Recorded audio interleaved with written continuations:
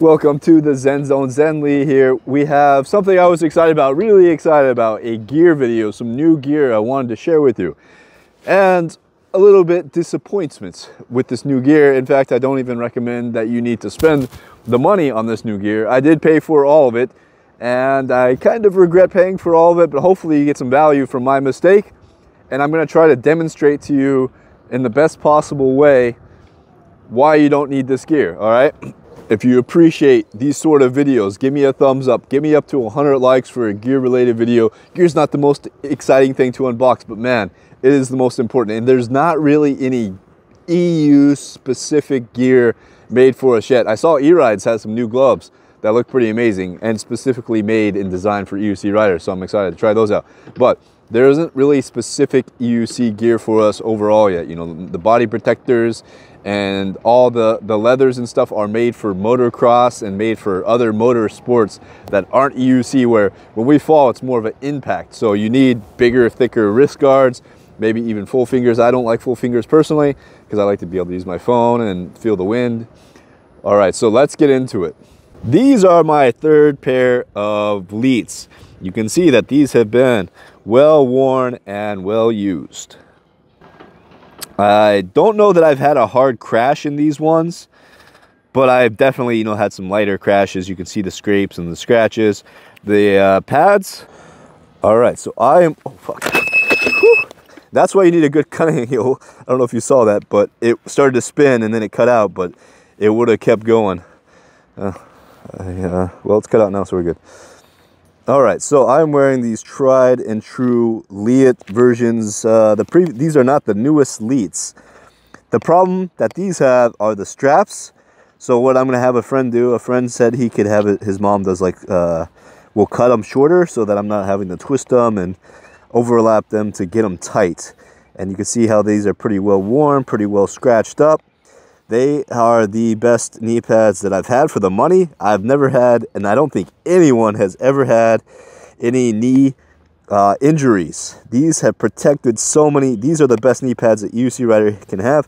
I think, in my opinion, I've never seen anyone. I got rocks stuck in mine here. I don't know if you can see that, some rocks stuck in there. These have been well worn. My other two pairs were broken after a few crashes. These do not hold up well and crash. They're kind of like maybe a 1-2 time use. Depending on the sort of crash you have, pants a little bit. Depending on the type of crash you have, these are really good knee pads. They have the flexibility. You can still squat quite easily with these knee pads. They do everything that you need a knee pad to do. Now, the key point. All right, the key point with these knee pads is, look, okay, let's pretend I'm riding my UC, okay?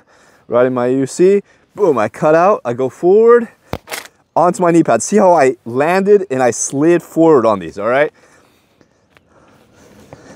So again, I'm riding my UC, cut out, whoa, right? I'm sliding forward, like I'm not being flung forward, I'm sliding. These are great EUCs. Now they're a bit more scratched up. I'm doing this for you guys. Hit that thumbs up button. Damaging my gear. These were already damaged, but yeah, they're getting more scratched up now. Now let's unbox these. Not unbox them, I've already unboxed them. Let's unveil these new beautiful Leatts. They look more flexible. They have improved straps. They feel more lightweight. Impact tested and certified. See how they seem more flexible? I have crashed in these once. Right here you can see I hit the side of it. It was a slide where I went around a turn and my wheel lost traction. I slid and hit the side of them. So for side protection, I think they may be, yeah, they're similar. But you can see instead of these nuts, it has like this pad here. On the surface, they look like really good, like a really good upgrade. On the inside, they're more of a different kind of pad. Let's look at these ones. Now with these ones, I love how easy I can unstrap them. I have no problems getting these on and off. These come off quite easily. This is more of a foam. I don't know what the difference here is, like what you would call each material. This is more of like a cloth, and this is more of like a foam or I don't know what the difference. Comment below if you know what the difference is in the materials. But you can see, right? You can see how there's a difference. It's more like rubber, I guess, and this is more like a cloth. Okay, so these are the tried and true. These are the brand new ones. Dual Axis Pros. I don't know what they call these. All right, so these are brand new except for how I've been testing them. I've only crashed and I hit the left side. I didn't hit the right side one. So we are going to demonstrate to you. So they fit nice over, man. And I think they look better too, the way they form. The straps are better, but I have frustrations getting them off. Like I feel like sometimes it's just, that was pretty easy. Some of the other ones are like after a long ride, I'm trying to get these off. They, like this one can be difficult. It doesn't just quite pop off as easily as the other ones. It's not hard. And I think the bottom one's even the hardest one because it's the strongest one. But yeah, you come after a ride, you're just trying to get, okay, I'm getting better at it. Maybe it just takes time to break in. Okay, so the contrast between the two, let's see. As far as bending goes, I don't really notice. This does feel slightly better, barely. I mean, I would actually, I'm starting to think this one bends better. This one feels a bit stiffer. Maybe because these are better, more broken in, but I'm actually preferring the these ones for the flexibility. Yeah, I think I bend better in these ones. Okay, so let's go ahead and take this off, and we're going to demonstrate to you the most important reason why I'm probably going to keep. I'll probably still wear these because I bought them and I paid for them, but I don't think they are the best for this reason. Not the straps. Straps are, everything are good.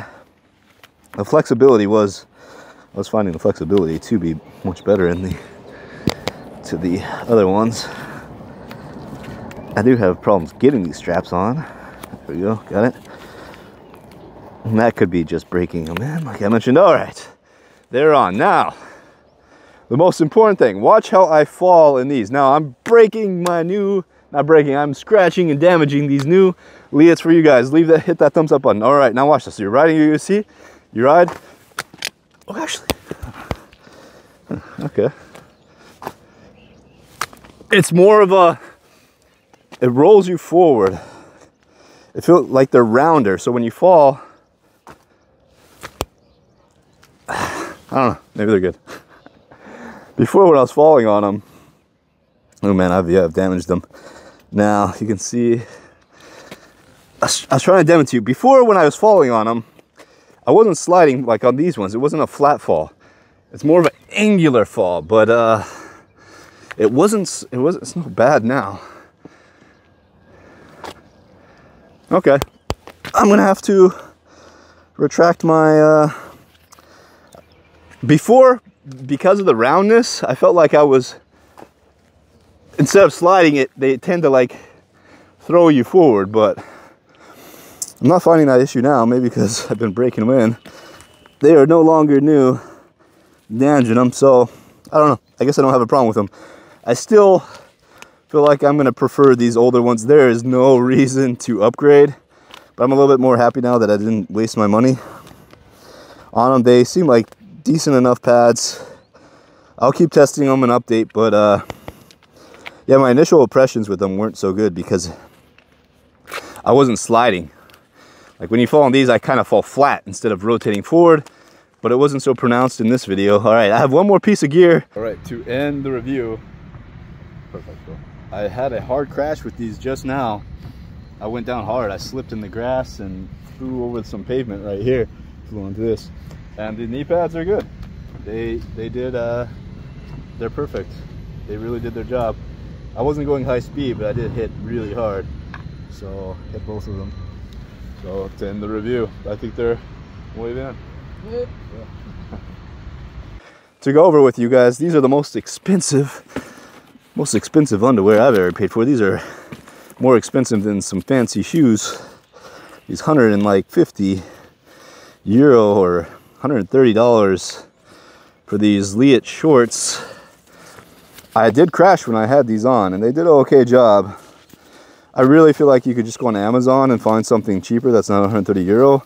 The negative thing about these underwears, I feel like, is it only has this small tailbone protector, which is why I still wear the backpack, is because it protects your back and your tailbone. And from you slapping the back of your head, when you crash sometimes in a weird way, you hit the back of your head if you come off the back.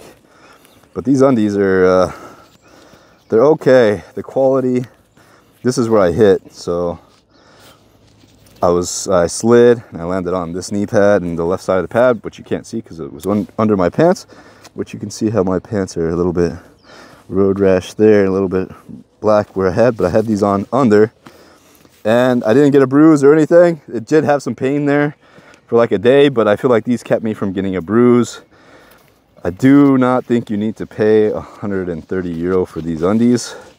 I feel like I saw some stuff on Amazon that's similar. Maybe not as good looking. These look pretty good, but who's looking at your undies, right? I mean, you're not like just wearing these on the outside. These go on the inside. I put them under my pants, so nobody can really see them. They're good. I mean, if you got some money and you want some undies, some fancy undies from Leatt, they're 5.0 undies, then these are the ones to get. But I would look for something with a better tailbone protection, because this just little pad is probably not enough. There's no butt protection at all, really. On the back side of these, there's no protection, so I would look for some butt protection, especially if you don't wear a backpack. Having a little bit of extra butt protection will be good. Overall, I'm actually more satisfied with these knee pads now. I still don't think it's absolutely necessary to upgrade to either of these pieces of gear. If you guys like my gear videos, hit that thumbs up button, leave a comment below. I'm trying to save you some money. Is that police over there watching me? No, he's checking out some homeless people, I think. But we just had a rider in Barcelona get his EUC confiscated by police, and they weren't going to give it back to him. It took him a lot of fighting, and this organization AUMP, which is like the PEVRA of Europe, I just donated to him yesterday. They helped him with some documents get his EUC back from the police. He still had to pay like 50 euros, so bit of a hiccup there. And I was really kind of depressed about after he got his EUC confiscated. I was like, man, if I get mine confiscated before the race, that's gonna be the worst. But everything's good now. I'm gonna print up some more documents, so if I ever have any issues, I'm just gonna show the police those documents. Should be good to go. Again, guys, hit that thumbs up button. Really, it's such a simple thing to do. Hit that thumbs up button, leave a comment below. Takes a little of your time, but it really helps me out, helps me get the word out. Safety gear videos aren't the most exciting. Usually people want to see new wheels or unboxings, but I'd like to give you guys safety because I want to keep you riding for a long time, keep you safe.